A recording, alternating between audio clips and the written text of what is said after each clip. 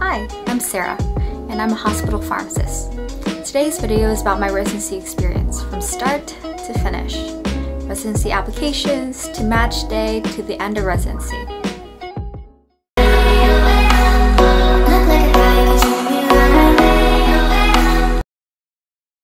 One important disclaimer I really wanted to emphasize is that it's not the end of the world if you don't get residency. Trust me, it may sound like it may seem like it, but it's not. It's still possible to be a hospital pharmacist without residency. It's not absolutely required like it is for doctors, but it does help in terms of getting a job. Okay, now let's get started. One thing you need to know about me is that I'm a huge planner. I plan everything. So I actually had a master plan on how I would get a pharmacy residency. Everyone's situation is different, so some things might not apply to you depending on your pharmacy program. But hopefully this will help you map out and figure out a plan to reach your goal of getting residency yourself.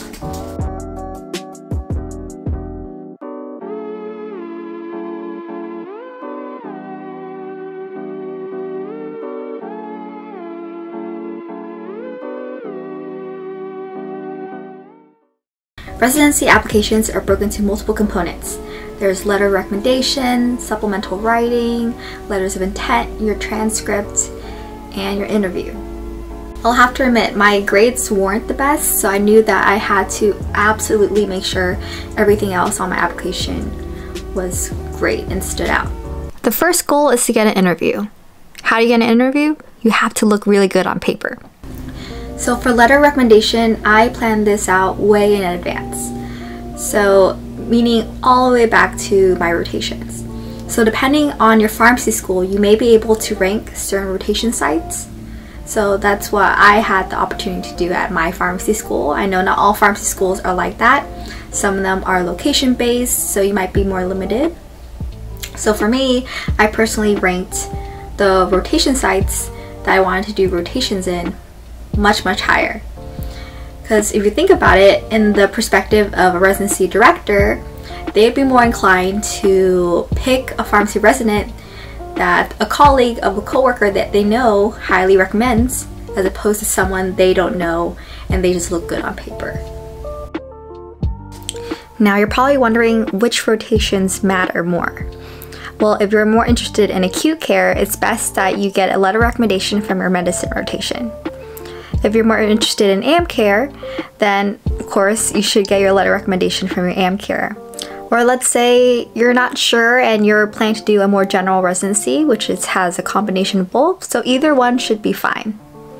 So for me, my letter of recommendation was from my medicine preceptor. Keep in mind that it's really important that you have your medicine or AM care rotation a little bit early on, because if it's too late in the blocks, then you might have already passed the application period, the interview period, if you have medicine or AM care last. So that's why it's important to look over your APPI rotation schedule and speak to your advisor to see if you can move things around. So a CV is similar to a resume, except it could be multiple pages long, whereas a resume is just a one-page summary of your work experience, your leadership, etc. But in all honesty, most programs are just going to read the first 1 or 2 pages. So that's why it's really important, really vital that you put everything you want to highlight first in that first page. Here's an example of how I organized my first page. So one, I put in education, of course. This is controversial, but I wanted to highlight that I went to a good undergrad and a good pharmacy school, depending if some pharmacy schools are more favored than others, so that's something that I want to quickly highlight. Next, I wanted to really emphasize my work experience as an intern. I felt like that made me a really strong candidate, so I really wanted to make sure that was front page. And the third topic I put was leadership, just because I had a lot of extensive leadership opportunities and experiences that I thought would make me a good candidate for residency. But you know, you can put other areas that you think you would shine. So let's say if you did research, go ahead, put that first. I say that's a really good experience to have, and a lot of programs would like that. For letter of intent, you have to make sure you answer these 3 whys. Why you, why them, and why residency. So for me, most programs I had a general letter of intent. However, for my top, I want to say 5 or 6, I personalized those letters of intent. Of course, don't just name drop just a name drop. They're going to ask whoever you name dropped, and it's going to be awkward if they say, oh, I don't really know that person. So just be careful when you personalize. Just make sure that it's genuine and it would benefit you. You just submitted your last application for pharmacy residency.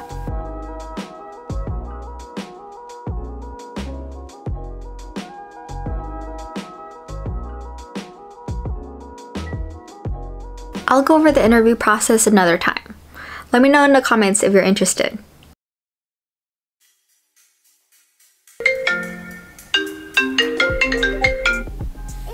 Hello? Oh shoot, okay, let me check right now. I remember for match day, the results come out at a ridiculous odd hour. I want to say, I can't remember, like 5 a.m., 6 a.m., who knows. But I just couldn't get myself to stay up all night, and I didn't want to wake up early. But I do remember waking up to tons of calls from my friends.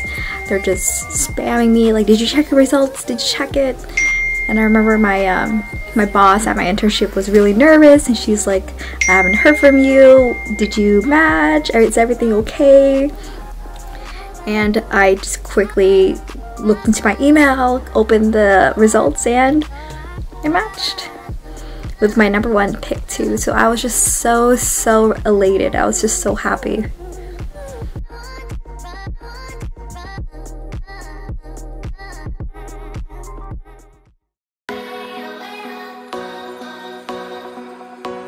It's now July and you're about to start residency. You open the door to the office and there's 7 other faces smiling at you.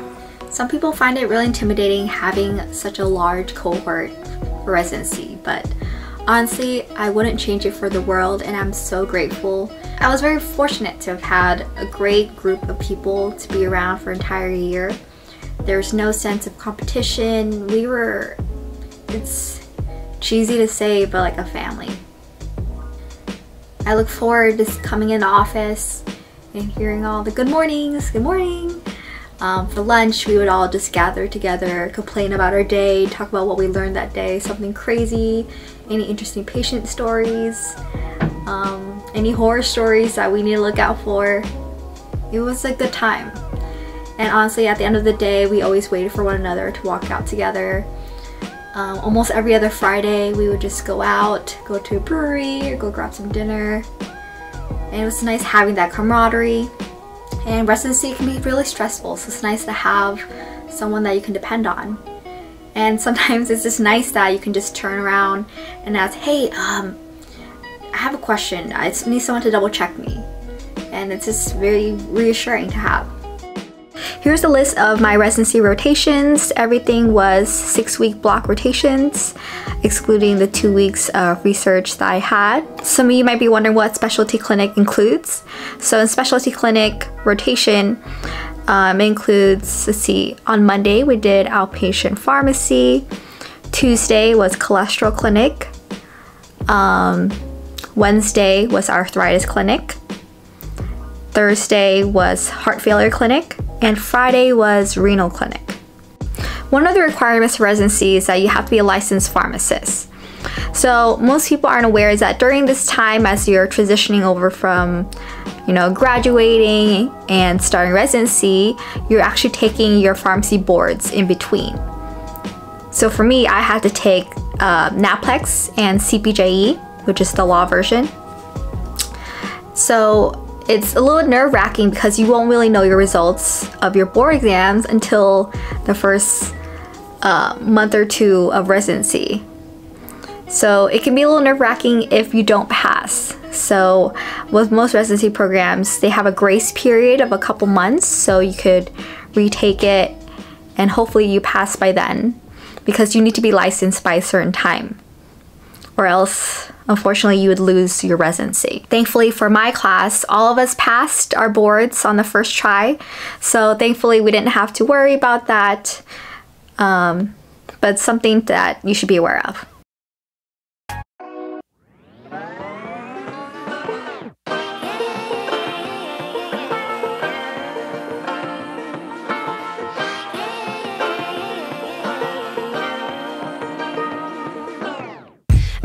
to be educated, but I'm so frustrated.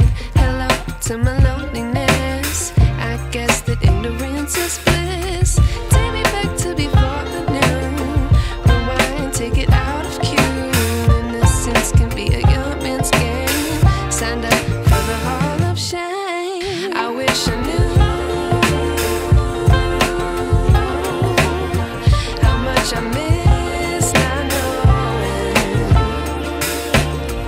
that we're all screwed when we play our roles and ignore the problems.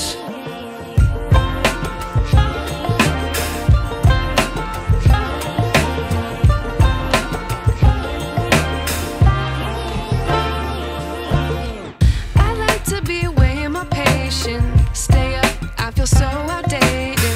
How can we look the other way? Sun is out, but the sky is gray. What would happen if I took a chance? It's always hard at first glance. I don't wanna, but I know I gotta do it. The truth is hard to swallow, I think I'll chew it.